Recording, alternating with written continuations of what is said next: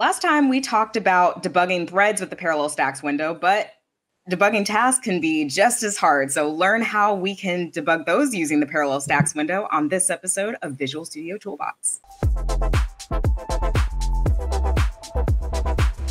Hello, everyone, and welcome to another episode of Visual Studio Toolbox. I'm your host, Leslie Richardson, and today I'm excited because we're joined once again by Mark and Rem from the Visual Studio Debugging Diagnostics team. And last time, not even last week, we talked about how you can debug your threads with the parallel stacks window. And now we're going to talk about how you can use the parallel stacks window to debug your tasks.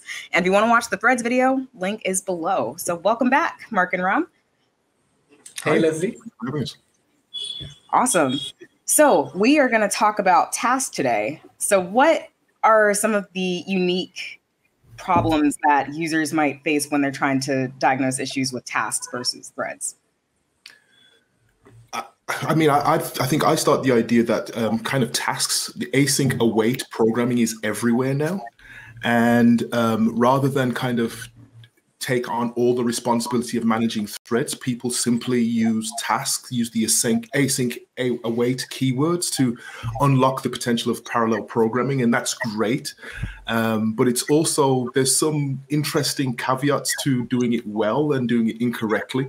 And again, we think parallel stacks window is just like a great opportunity for you to kind of review how well you're doing it. If something's wrong, maybe you can find it using the parallel stacks window. Awesome. So can we see how it works? Sure thing. Let me show you an example. This is my buggy demo code application. I have this is open source app I have. Sounds like a very reliable application. Yeah, right. It's one I use to quickly kind of put together demo code of things to do badly. So if you come across this in the open source world, this is the wrong way to do it. Inevitably, this is the bad way of doing it, right? So I'm going to go ahead and I'm going to execute an endpoint on here that I think is interesting. Now, I actually got the idea from this from a fellow software engineer at Microsoft called Sergey Tepliakov.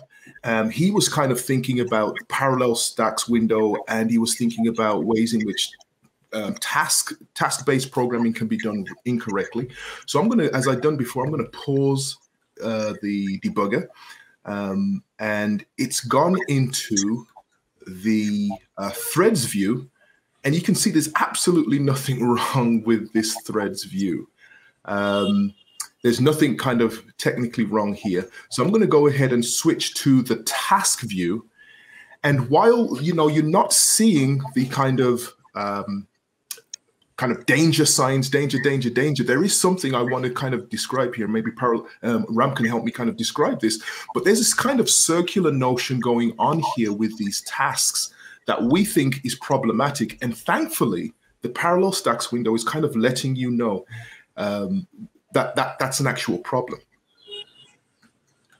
And so if I click, go ahead. No, just a second. I wonder if we should back up a little. Like, do we want to show what you clicked on in the sure. To get into this situation? Like, yeah. So I've got a set of links here, unresponsive, and I clicked on my deadlock example here.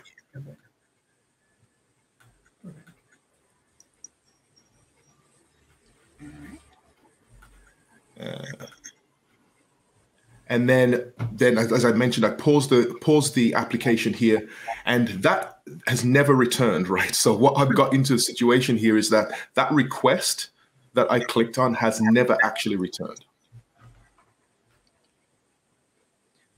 Yeah, so right now here, it's like the whole thing about async is that the physical call stack or the threads view may not actually tell you anything because nothing actually may be running right now on a thread, right? Sometimes the whole thing about asynchronous programming is that things may run in the future, kind of like a promise. Things will run sometime later and not necessarily happening right now on the physical stack.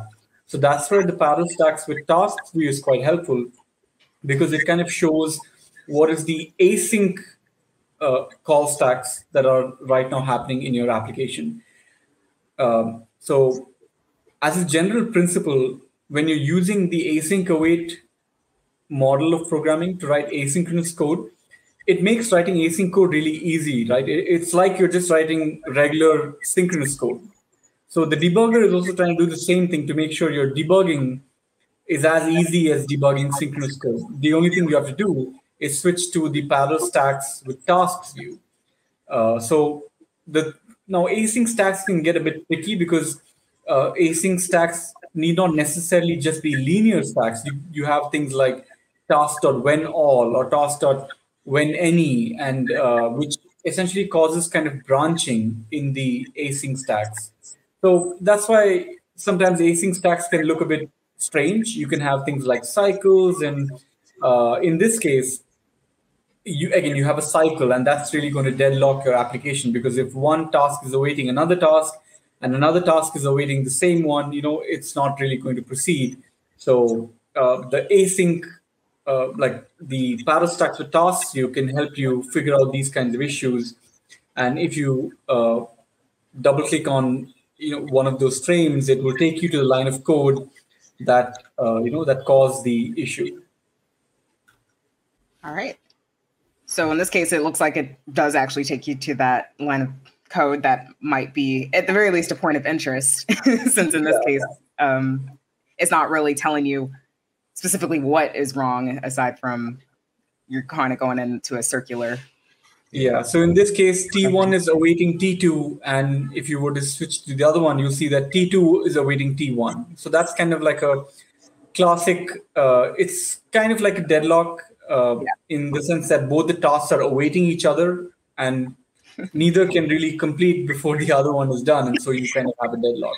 Yeah, so you go, no, you go, no, you go. Yeah. So, yeah, what was surprising to me is that I didn't actually know until Ram kind of was letting me know about it. I didn't know actually this was a possibility with async await scenarios. And what Sergey had kind of was telling everybody on Twitter that we were really happy to see is that not only is this scenario possible, but parallel stacks can find it even with parallel tasks. So even if you've had all these years of experience with threads, you probably wouldn't find it unless you're able to construct the entire kind of the kind of machinery behind the task call itself. And so we've done that for you here. So there's no need for you to kind of put that together in some kind of weird way. If you go to the parallel stacks window, you can kind of get the feedback you need. Awesome.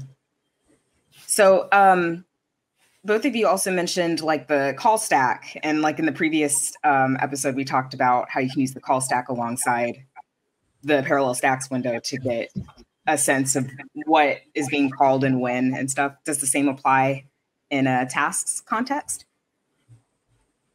Yeah, the same does apply actually, because kind of keeping in line with the idea that asynchronous programming or asynchronous debugging is, we try to make it as easy as synchronous debugging.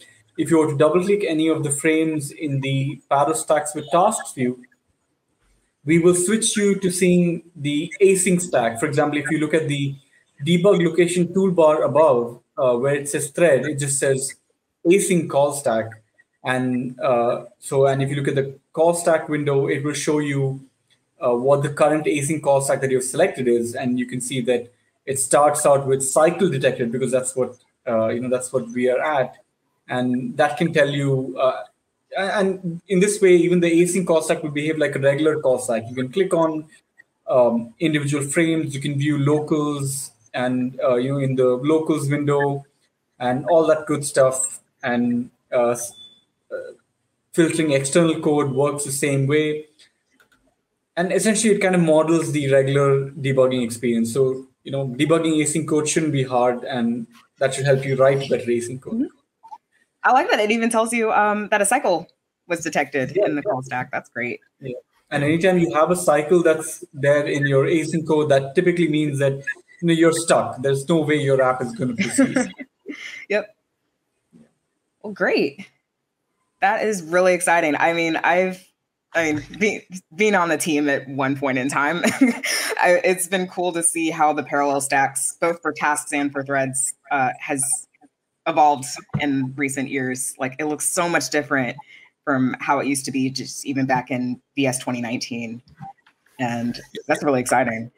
Yeah, and we encourage people to keep the feedback coming. This has kind of been the response of customers using this tool, talking about this tool in public, and we're listening. And if you have more features that you want to include in there, let us know. My Twitter handle is there. Just reach out. I'm happy to kind of talk about it. Awesome. Yeah, I can't wait to see what's next for the Parallel Stacks window. Yeah, definitely have more coming. Yay, cool. Because debugging tasks and threads can be real tricky. So yeah, looking forward to it. Well, Mark and Ramkumar, thank you so much for being on the show for both episodes. Thank you, Leslie. And yeah, and y'all, if you want to learn more, definitely check out the links in the show notes below. Go check out the other video on parallel stacks for threads if you haven't already. And yeah, as Mark mentioned, share your feedback, go to the developer community and share there what you feel like could be improved in the space. Or you could also ping Mark on Twitter. He's got his Twitter handle and you can let him know there. So thanks once again, everybody. And until next time, happy coding.